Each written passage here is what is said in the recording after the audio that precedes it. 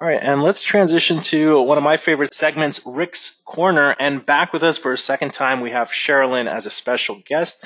Rick's Corner is a place where simple solutions for common questions get answered.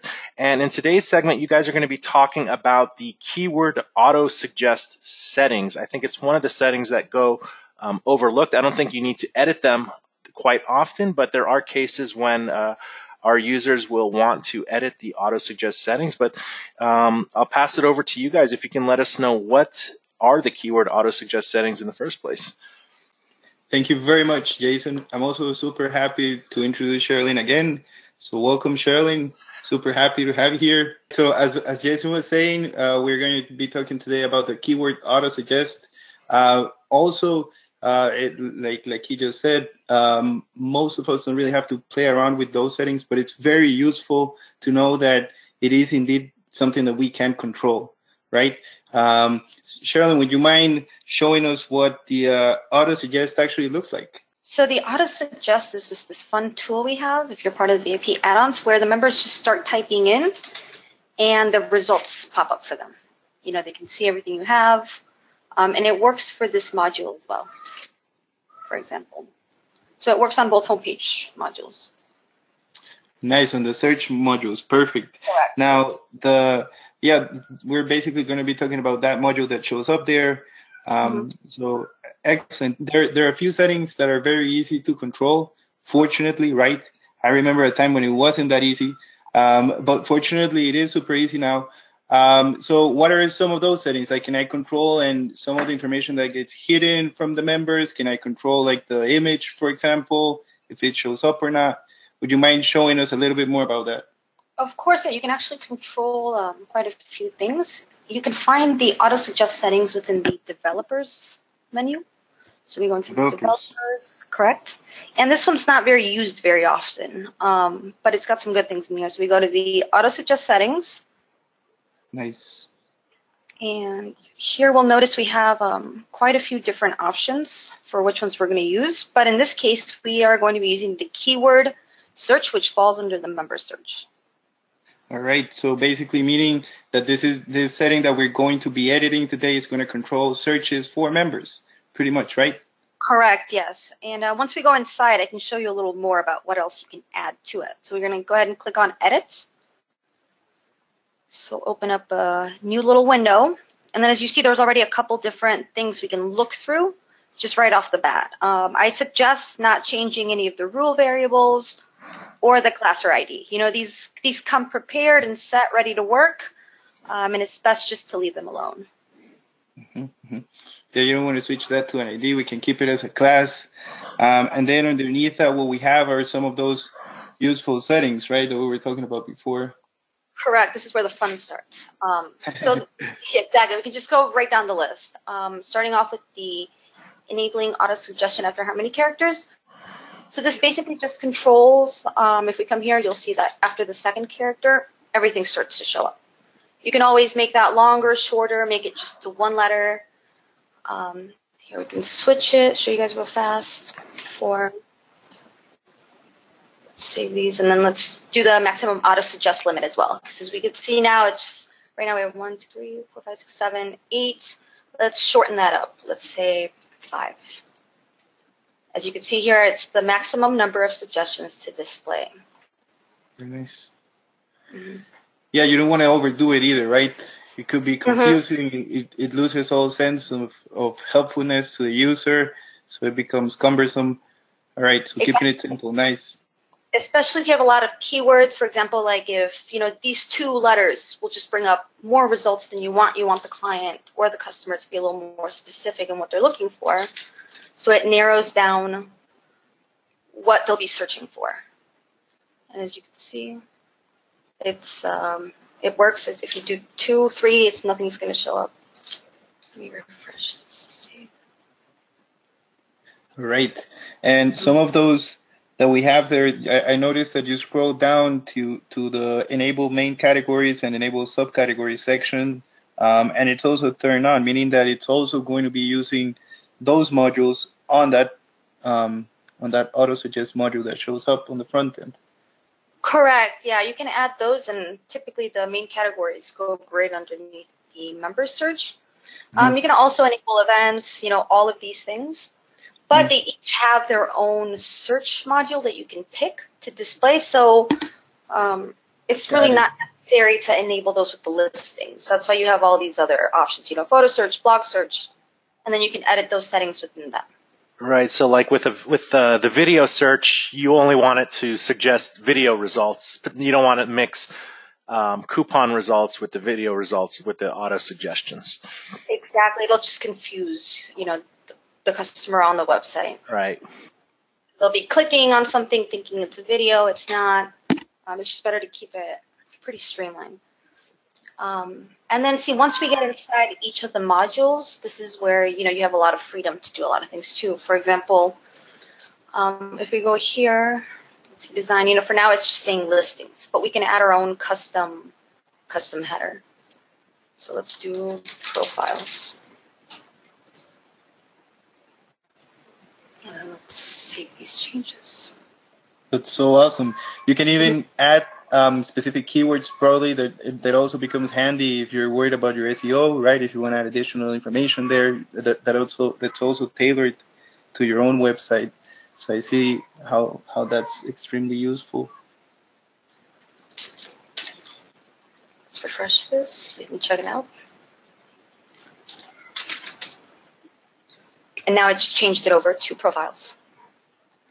So you can, if you're using listings, businesses, if you're working within a specific community for sports, you can change that to, soccer players, for example. So you can really make it fit your site.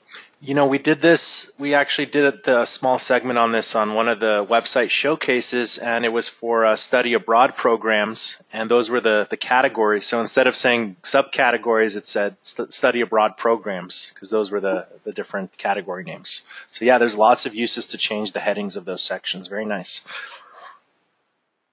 Yeah, and then here we can see, it's showing up 3 profiles. That's the limit at the moment. You can see over here, 1, 2, 3. So we can always change that, make it show 5. Right now they're not showing the photos, but we can always go ahead and change that over. I don't think any of these members have photos right now, but we can just kind of see what that looks like. You can also hide the header, so if you don't want it to say profiles or listings, you can hide that here as well. Since we just went over that, let me just show you guys. I was going to say it looks like a big confusing grid, but if you're working in each area one by one, you do feel like you have the control that you need. Exactly. Yeah, exactly. It's about just taking your time, sitting down, looking at it one thing at a time. And that's, now the header's gone. We have 5 member results. And it just depends on what, you're looking for the site. I prefer the header to display. I think it just really makes it organized so the member knows what they're looking at. Location, we can always remove that. Some people, depending on the directory you have, you may not want it to show. So right now it's in San Diego, California. If we refresh this. Right. Some sites, the location is not relevant when you're looking at a member listing. All right. See, it's gone. You don't really need it if you're working with like nationwide companies. If it's, serves the entire country, a city is really not necessary in that kind of situation. So go ahead, turn this back on. And then this, I think the link one is one of the most important ones for people to know about. And I'll go ahead and show you why. So right now, when we have these profiles, we're looking at this and the link is enabled. And this is specifically important if you're also doing a location search with these auto-suggest rules. Because right now, let's say you want to do a search for the design pavilion in Beverly Hills. So if you're, here's the website, here's the profile I need. Once you click on it, it automatically redirects you. So you're not even able to enter in the location you want. So when the link is set to yes, whatever's being auto-suggested, if you click on it, it's going to take you to that page automatically? Exactly, yes. It'll just redirect you to whatever profile, subcategory, or, Gotcha. listing it's on. Exactly. So That works if you only have the keyword search. But if you want to include the location, I suggest you remove that, because that way your customers can enter in both fields without, the frustration of what happened, why am I here, I didn't get to enter my location. Yeah, I see how that could be confusing for some people. Now, again, the most important part here is to know what you can control and how easy it is. Again, just to go through the settings and basically turn them on or off. A lot of the decisions that come at this point are really based on your user, right? On the website's user. So if you're getting a lot of feedback from the user, like, hey, I don't really understand how to navigate, this is one of the times where you can sit down, go through those settings, test different approaches, and see which one works better, right? Yeah, exactly. And, you can always email support. We'd be happy to help you, point you out, where to find this information, how to do it. So, for example, now let's say we were looking for, now you can click on it. It'll still pull it up, and you can add in a location. At the moment, we don't have Google Maps set up, but normally you just would come in, type in, and then you can actually complete the search this way. If you have the link enabled, you don't need that. You don't get to choose, basically. No, and then the next one, let's set this back to yes.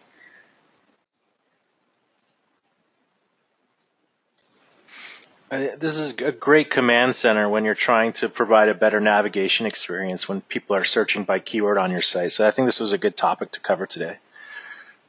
Yeah, because keywords is the most popular one. So the details one, this controls whether member names are seen if they're, for example, a business. I have one example. For example, here, this is a company, but when I'm filling out the contact details form, I'm including in my personal information. But you don't want to include this and it's showing and you don't know how to take it off. That's why we have the details. If you set this to no, it'll hide all the personal information from the business listings. So that way you can keep the members' privacy, you can know who you're dealing with without having to show that to the general public. Yeah, again, depending on your site's goals, you have the control there to make it as simple, or you can add additional metadata if you need to. See, now it's gone. Yeah, I definitely think less is more here. Mm-hmm. And then it's the same thing for all of these other ones. For example, the categories, let's enable photos for the categories. I think it looks nice when those are enabled. Now this would be if you uploaded images to the categories in the member categories page in the admin, right? Correct, yes. And then I can show you guys real quickly where we can pick these navs so that they can display.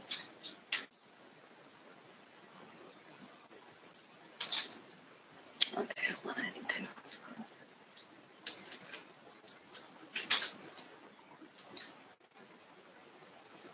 See, and it's important to keep that in mind because it just happened to me. As you notice, it was only showing the profiles, even though I had the subcategories and the top categories enabled. But the system was taking into account that I had a limit of 5 profiles here and a maximum Autosuggest limit of 5. So those settings were the ones that were exactly. So you just kind of have to be sure that the maximum Autosuggest limit is larger than the limits within each of the little boxes for the features. Yeah, they all add up. So it's important. Exactly. Let's see here. All right. Notice they're now showing for all of. That's fantastic. I think one more tip to show here is right now you see how it's showing profiles, main categories, and subcategories. I think if you wanted to, Sherilyn, you can show them that you can drag the order. You can actually move those boxes when you're editing to show, to decide what order you want them to show in the Autosuggest. So if you move the subcategory box and dragged it into the first position as an example and save the changes. It kind of works like the toolbox. I mean, the sidebar manager. In a way. Adding exactly. So you just kind of drag items around. Exactly. So if you wanted to move it even in front of the enable listings, you'll see the categories or put the listings at the end and then save your changes. You can actually control what the order is of the items that are being auto-suggested. And this makes it easier, so you don't have to keep scrolling all the way down and back up. If you're using different ones, you just have them all. Let's see. Main categories first, sub and profile. Perfect. Well, thank you so much, guys, for showing this. I know it's like super high value. It's a small thing, but it's a really nice touch to add to your site and add the nuances you need to make your site complete using that Autosuggest. Yeah, thank you very much, Sherilyn. That was super useful. And thank you, Jason, for the time, man. Awesome. And thank you, everyone. Absolutely, guys. Thank you.